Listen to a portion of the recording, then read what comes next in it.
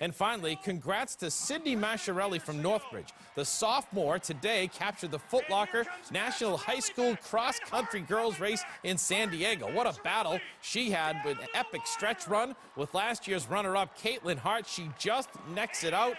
Natick's Grace Conley finished 8th, but they're already talking about Sydney as being a future star. Shalane Flanagan called her, so watch for her name around these parts for a while to come. So. And to be able to run that fast at the end, too. It was crazy. Right at the tape. She lost the lead, got it back. It was pretty cool. Yeah, good stuff. All right, Danny.